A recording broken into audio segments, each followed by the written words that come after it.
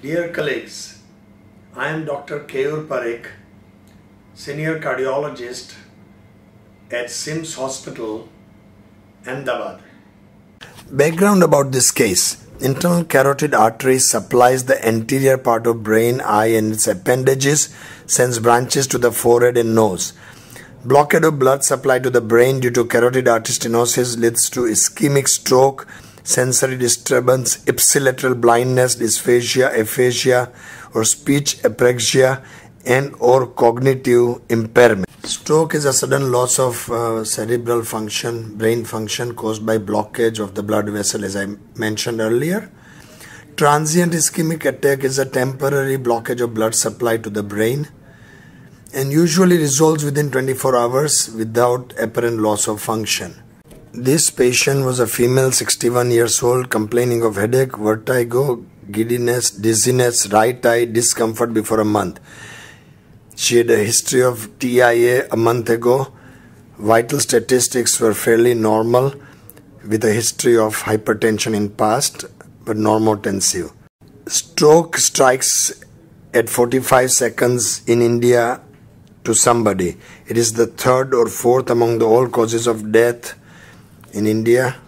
Stroke is the leading cause of serious long-term disability and it is a high cost burden on patient and family. Diagnostic tools for carotid artery disease includes duplex ultrasound, CT angiography, MR angiography and carotid angiography.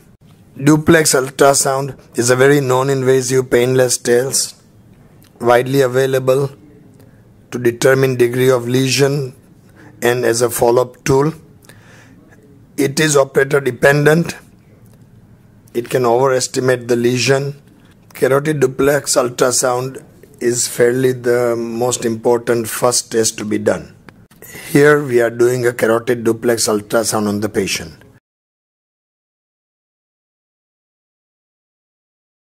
Computed tomographic angiography is our next important test. Very precise, more than even MR angiography or sonography, almost as accurate as a contrast angiography done through invasive procedure. However, it does involve the dye. There may be allergic reaction to contrast. CT angiography, though not widely used, is recommended to be used more frequently. Some of the newer machines with 64 or higher slice capabilities can give excellent results comparable to invasive angiography.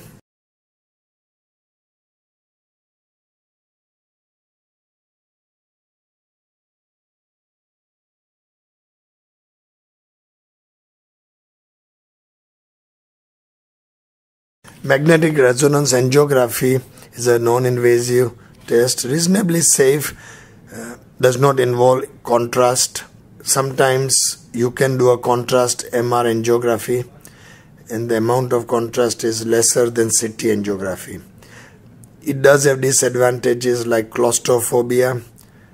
You cannot get it done if you have the previous generation pacemakers or metallic implants. In case of calcified lesions, the imaging is not as good, and in tight occlusion you can end up with false positive or falsely inaccurate results at times.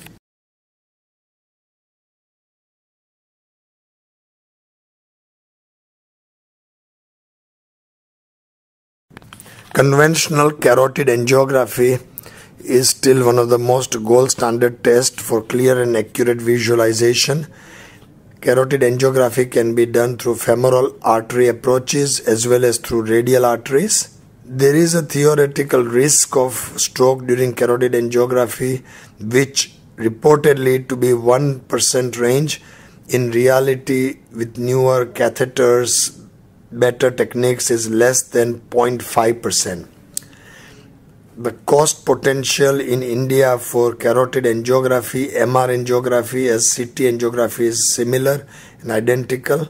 However, there is a use of dye, so patients with renal insufficiency may be subjected to nephrotoxicity.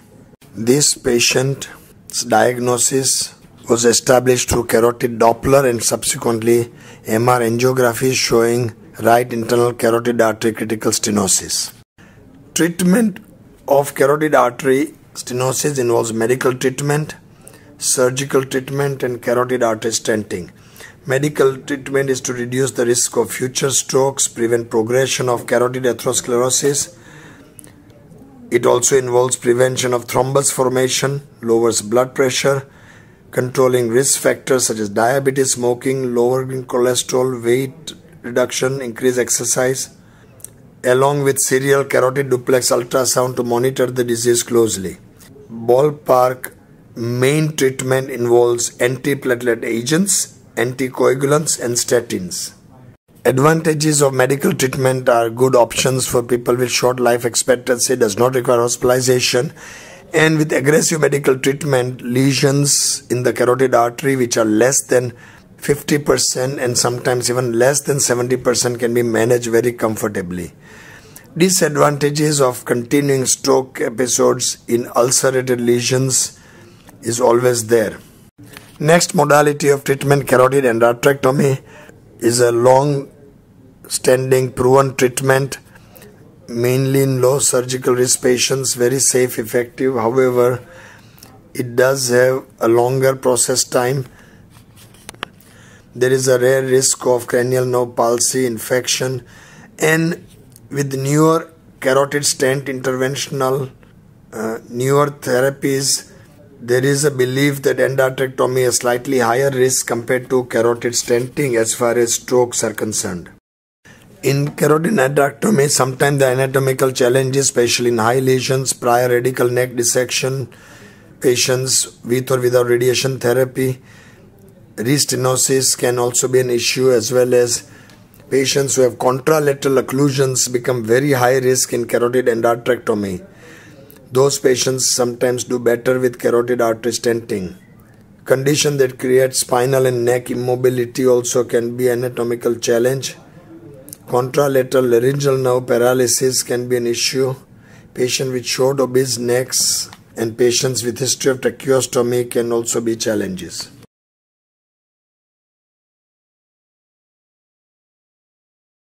Carotid artery stenting is one of the most favorable options for patients with carotid and carotid artery stenosis. It avoids the risk of cranial nerve damage, does not require general anesthesia. The potential embolization risk with the latest filters is very low, and if there is complicated aortic arc, thrombotic lesions, string sign, heavy circumferential calcification, it can be a difficult, challenging case. Carotid artery stents comes in flexible structure as well as variable size to accommodate both internal carotid as well as external carotid arteries. Let us now go to the cath lab. This is a carotid angiography done in our latest GE cath lab with rotational capabilities, and you do see here a critical right internal carotid artery lesion. Multi-dimensional view showing the carotid artery narrowing, significant lesion with sluggish flow in the artery. One more view confirming the anatomy in a different angulation, lateral view. So before we do carotid angioplasty or intervention, we do multiple views to not only determine the lesion severity but also the characteristics, as well as anatomical correlation with the spine as well as other bony landmarks. Embolic protection filter was advanced. Filter provides embolic protection. Once the embosshield was adequately placed distal to the lesion, balloon dilatation was done and a pre-dilatation balloon was advanced. Lesion was pre-dilated. Carotid stent implantation is proceeded once the balloon dilatation was done and the stent is expanded. Abortovascular exact stent was placed in this case, 9 by 7 mm, 40 mm long.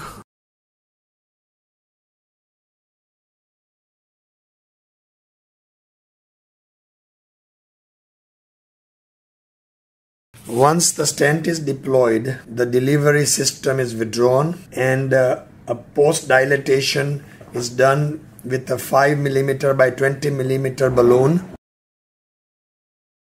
Subsequent angiographic views do show widely patent internal carotid artery at the site of stent placement with excellent flow. So the question is, how bad is a major stroke? In this slide taken from American Heart Journal of 1998 shows that major stroke is considered to be even worse than death, and some people even felt is equivalent to death. So major stroke has to be prevented.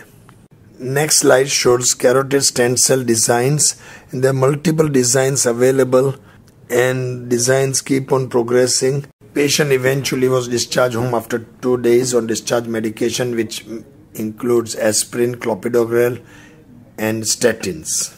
Final perspectives on CES, CAS and best medical therapy is as follows. Outcomes in all are evolving to the positive most unequivocally and dramatically for carotid artery stenting. Various mesh covered stents and other stents are improving more the final outcomes. Judicious, expert, selective decision in these therapies in a complementary fashion will lead to improved patient outcome, and if done effectively should make both procedures safer. Fewer strokes, fewer MI, less disability, less cerebrovascular and cardiovascular mortality. To conclude, these are my take-home thoughts. Patient characteristics has to be kept in mind. Image the disease and define the plaque morphology very carefully based on whether if it's a thrombus, if it's a soft block, calcified block, diffuse and long block, tandem and high block, whether intracranial disease is there, vascular anatomy, whether it's amendable or not. You have to make a decision. No one modality is better than other, but you have to evaluate and decide. Summarizing, engage all appropriate healthcare providers in the stroke management process. Seek input and feedback to find opportunities. Small savings of time can produce major benefits. So when your patients have stroke, make sure you rush them to the interventional center in the fastest possible time, preferably within 3 to 4 hours, even earlier. We'll all have to develop regional networks and contacts to treat these patients, and at hospitals like ours, we do even intra-arterial treatments to provide the most optimal care. Again, take-home message is TI represents a potential vascular neurological emergency. Carotid artery stenting is the treatment option for patients at high risk of CEA. It avoids the risk of cranial nerve damage, does not require general anesthesia, and newer techniques using balloon techniques followed by stenting with full maximal distal protection as well as in some cases proximal protection using various filter device or proximal protection like MOMA device is an approach with reasonably low morbidity. To motivate drug adherence, patients should be reminded that their antihypertensive, antiplatelet and lipid lowering drugs are indeed stroke prevention pills and should not be forgotten or missed.